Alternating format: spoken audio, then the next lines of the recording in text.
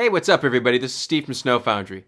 I've gotten a really great response on my How to Install Arch Linux video and my How to Install Fedora 24 video, and so I wanted to make one on how to install Ubuntu 16.04. For this installation, I picked one of the tougher laptops you can use to install Linux on, which is the Lenovo ThinkPad W541. The reason this one is interesting is because it has a high DPI display, just like the MacBooks, and it also has switchable graphics, so it has an Intel card and an NVIDIA card. So let's go ahead and get started. Okay, so the first step to install Ubuntu 16.04 is to download Ubuntu from the website. So head on over to ubuntu.com, click the download link, click desktop, and select Ubuntu 16.04, which is their newest long-term supported release. Ubuntu does this really cool thing where they have development releases and then they have long-term supported releases. So the long-term supported releases don't change as often and are much more stable, and things like Steam, etc. run better on the long-term supported release instead of the constantly moving, constantly developing releases. Okay, so the first thing we need to do after we download the ISO is put it on a USB key. Don't just click and drag it on the USB key. We have to use special programs. I'm going to link to them in the notes and put them on the video here.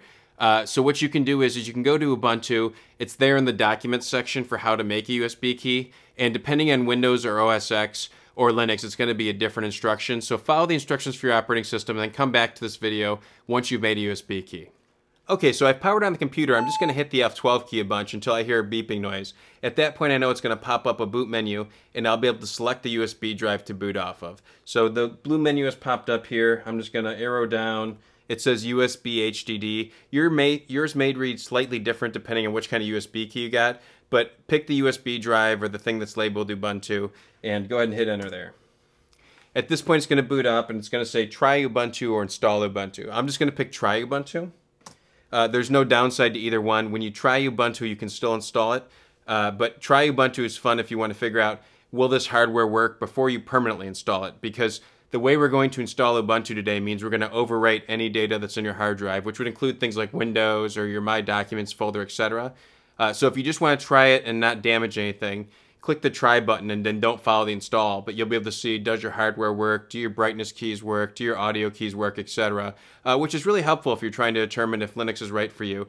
And you can also try different programs out on the tried version. So unlike Windows where you have to basically install it to use it, on Ubuntu Linux, you can do the live version, you can download programs, you can see if they load fast, if they have the right kind of usability you're looking for, etc., all without actually altering your system, which is a really neat feature.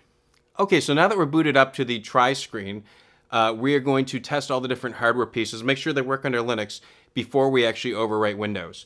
So I'm going to go ahead and test the trackpad. It looks like it works great. I'm going to test the track point, and that's moving also. And so then we can go and we can test all of our special keys, and we can see if the Wi-Fi works. So I'm just going to go ahead and hit the volume keys here, and they are working and changing volume, no problem. I'm going to go ahead and hit the brightness keys. It is changing my screen brightness, so that's awesome. And now I'm going to go ahead and join a Wi-Fi network. So I'm going to go ahead and click the Wi-Fi icon up here. I'm going to go to my local Wi-Fi, type in a password, and see if that connects. If the Wi-Fi connects, we know that we're good. We can continue the install. If any of these steps don't work, you haven't changed anything with your system, you can just reboot back into Windows. So if you can't get on the wireless and you need to Google for something, etc., you can just reboot now, go Google for it, figure out, did something go wrong, and then you can come back to this. So we've configured our Wi-Fi and we're connected to a network. At this point, things are going well. We've already tested the brightness keys and the touchpad and the track point, and with the network connected, we know we're good to install. If you haven't had the same luck, go ahead and head on over to Ubuntu forums where you can ask your question there, or post a comment on the YouTube video, and myself or somebody watching the video will try and help you out. In general, a lot of laptops just work out of the box with Linux. If you got one that didn't, sometimes it can be a pain because they use some kind of weird, cheap wireless card, etc. So if you have a problem, you may just want to find a laptop that works with Linux. Again, most laptops work out of the box. The Dell XPS 13, no problem. ThinkPads always seem to work really well.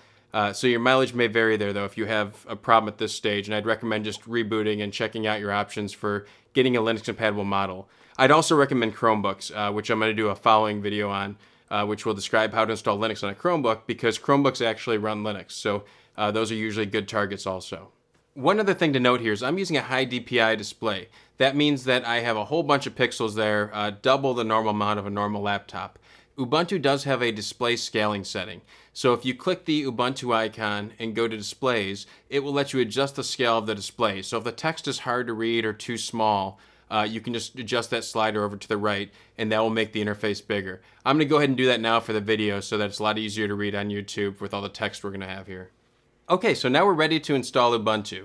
Go ahead and then click the install icon. The installer is going to pop up and ask for a language choice. In our case, we're just going to click English. That's fine. And then we're going to go to the next step. We're going to tell it to download updates and use third-party software. So sometimes there's third-party firmware for like Wi-Fi drivers, etc. we need. So it's always useful to install that third-party software. If you can get a laptop that doesn't need it, that's great. But a lot of the existing laptops out there still need things like firmware to work. So we're going to click continue there after we've checked those boxes. And in the next step, we're going to go ahead and figure out which hard drive to install it on. Most laptops only have one hard drive, and again, if you have Windows installed there, if you follow this video, we're going to erase Windows. So keep that in mind that this will destroy whatever data is there, including things like in your documents folder. So don't run this unless you're ready to install Linux for sure. So right now what it's doing is it's going across my hard drives. I have 3 in this case. I have a main hard drive, I have one I'm storing the screencast on, and I also have the USB drive, and so it's checking each of those, which takes a little longer than normal before you actually see the screen. So we've reached the point in the install where it's going to ask us how we want to configure our disks. I recommend that you use encryption, so we're going to go ahead and check the boxes here that tell it to encrypt the disk. There's a slight performance hit on encryption, but in general it's always a better idea to encrypt your system, so that way if you lose it, if you leave it unattended, people won't be able to steal your passwords. In most cases when a disk isn't encrypted, somebody can walk by, put a USB key in there, reboot, and take all of your data. And now that we have increasingly more and more of our data online for things like credit cards and online accounts, etc., like if somebody got in my laptop and took my Amazon password, that'd be pretty dangerous. And so if you encrypt it, you don't have to worry about thieves getting your data when you leave your laptop unattended or alone, or for that matter, if you sell it. So when you sell a laptop, some people can actually recover the data off of your hard drive. If you encrypt your laptop, when you sell your laptop, you don't have to worry about sanitizing the drive because even if they did read the data off of it, it wouldn't make sense to the thief. So I'm going to go ahead here and I'm going to click Erase Disk and encrypt it. And it's going to ask me for a passphrase. And I'm going to use the passphrase of YouTube. You should use something much longer, as long as you can possibly remember. YouTube is not a good passphrase. That should be pretty obvious. Use something as long as you can remember. Usually a couple words with like some special characters is pretty safe. We're going to go ahead and tell it to do SDA. SDA just means the first drive. Second drive's SDB. Third drive's SDC. So we'll pick SDA here. It tells me 256 gigs. And we're not going to do anything special there other than click install. So at this point in the install, we've clicked OK, and we're about to install Ubuntu on the hard drive. It's going to ask me once more to confirm it, and I'm going to click go ahead and continue, and off we go. So while Ubuntu is installing, it's actually going to prompt us for a time zone and our user details, which we haven't entered yet, which is pretty nice because in the background it's installing to the hard drive, and then while it's doing that we can continue configuring the install, which makes the whole process a lot quicker and a lot smoother. So I'm going to go ahead and say that we're in the New York time zone, and I'm going to go ahead and say we speak English and that our keyboard's English. If you're an international citizen, those settings may be different, but for me I'm just going to click English and standard keyboard. So we're going to go ahead and configure our user details now. And so I'm going to enter my username. I'm going to enter in a name for the computer. I just call it like the model of the computer. You can name it anything. Some people name them after things like World of Warcraft shards, Game of Thrones characters, etc. It doesn't matter what the name is. You can name it whatever you want. You don't even have to remember it, so it's not a big deal. So in this case, I'm going to name the computer YouTube. I'm going to choose a password of YouTube, and I'm going to confirm that password. There's an option here to encrypt your home folder. You don't need to do that because we encrypted the whole hard drive. If for some reason you didn't want to encrypt the whole hard drive, you have the option of just encrypting your home folder, which is still a good measure against people who would want to steal your data. But if we encrypt a whole disk, I think that that's secure enough without encrypting the actual user folder itself. So we're going to click continue there, and now we're going to come up to the Ubuntu installation screen. This is going to give you a progress bar and show you some slides that say, hey, you're installing Ubuntu and have you tried this?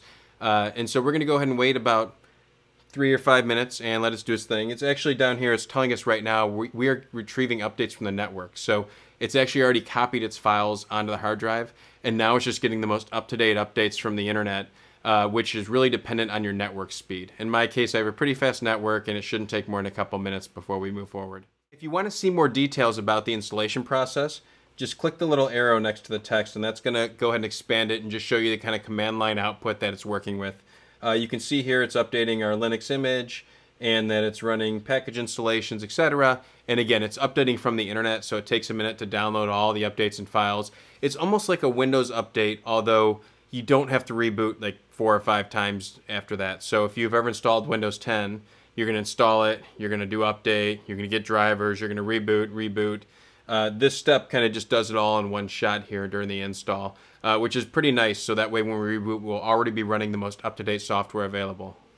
You can also see that during the install, it removes a bunch of packages we don't need. So it's removing different things like languages I didn't select, which is pretty neat that it actually slims down your system during the install so that when I reboot, I'll only have the packages I need to use it. As part of the install during the end phases, it's also getting those third-party drivers, so you can see it downloading things like video codecs, so you can play different pieces of video and MP3s, etc. out of the box. And it's all kind of baked right into Ubuntu, which is a feature you don't find in some other distributions. Okay, so while it's installing the packages, I'm going to go ahead and fast forward the video. I've recorded the entire process end to end so you can see how it looks like without me kind of doing these video cuts. But I'm just going to speed it up, so while you're watching it right now, it's going a little faster than I actually did, but you're still seeing the whole thing happen right before your eyes. And that's it. So the installation finished successfully. It was able to install everything in the hard disk, put a passphrase on there. In our case, it's YouTube, and in your case, it's something much more difficult to remember. And now we're going to reboot. We're going to log in for the first time and try to install a couple pieces of software such as Steam so that you can actually do some fun things with your laptop.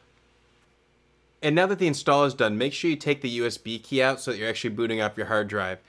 You can use the USB key to boot off of again. Nothing changed with it, so you can take it to another computer or do whatever you want with it, but you don't need it anymore to boot your laptop. Okay, so I've entered my disk encryption password and now the system is booting up. You'll notice that it booted up nearly instantly. That's because Linux is a super efficient operating system used in almost everything you can think of. So if you've ever shopped at Amazon.com, their entire platform runs on Linux. And if you've ever gone to iTunes, all of their servers run Linux. If you've ever used Spotify, if you've ever used Google Photos, all of those servers all run Linux. And so you're getting kind of all that super optimized server technology that's constantly getting better, constantly evolving on your laptop, which is a pretty neat feature. Okay, so now that Ubuntu is installed, we're going to go ahead and enable the Universe and the Multiverse repositories. That's where we can get additional software that Ubuntu doesn't include by default, but I'm going to show you how to install Steam, and you can get nearly anything off of there. So we're going to go ahead and click the Ubuntu icon over here, and just type software. And we're going to go to Software and Updates. So at Software and Updates, in this case, mine are already checked. If yours aren't checked, check the Universe and the Multiverse one. Okay, so now that we've got Universe and Multiverse installed, we can install a whole bunch of additional programs, which may not be free software. So keep in mind that the things you download may not be like open source free software, but they're still super useful on Linux. So we're going to go ahead and install Steam to show you how to install different games. So I'm going to type sudo apt-get install Steam, and I'm going to hit enter. It's going to ask me for my password. I'm going to hit enter, and I hit yes here. Now it's going to go ahead and install Steam and all of its dependencies, which is the cool thing about Universe. So Linux and the ecosystem have a whole bunch of great free software, and sometimes there's programs which aren't free software. So big AAA commercial gaming titles like Dota and Counter-Strike, etc., those are not free open source software, and so you need to enable these additional repositories to be able to install them, which is why they aren't included by default. Just like in Windows. In Windows, you have to go to the Steam website, download the client. We're doing the same thing here, although this makes sure that it's always up to date and that it installs in a secure manner that fits the system, which is a pretty neat feature of Linux. So we're going to go ahead and click OK and agree to this. And that's just the Steam licensing agreement. So Steam has a big licensing agreement. You click OK, you agree, and then it's going to start installing it. And now that we've installed Steam, we can just simply click the Ubuntu icon and type Steam, and it's going to pop up. So I'm going to hit the key here, click Steam. And there you go. There's this, and you can actually drag this over if you want it on your Unity bar, for instance, anything like that. So we're just going to click it, and you see it's going to start downloading, and it's going to download the full Steam client, and that's it. Okay, so we've been able to install Ubuntu Linux, encrypt the hard drive, and install Steam, all in the matter of about 10 minutes. So Linux is super easy to install. If it works with your hardware, it's just a breeze. You just click a couple times. I didn't have to edit any files or do anything crazy. It just worked, and now I can play games. I'm going to make another video, which I'll link to here, on how to install graphics drivers and how to deal with these switchable graphics, because this laptop has two graphics cards. It has an Intel card and an NVIDIA card. I'm going to show you how to shut off the NVIDIA card to save battery life, which will kind of deal with that. But other than that, you're ready to go. You're using Linux. You can now go ahead and check out the software button there and click and install things like IRC clients and graphics editors and Inkscape and all sorts of nice programs. So until next time.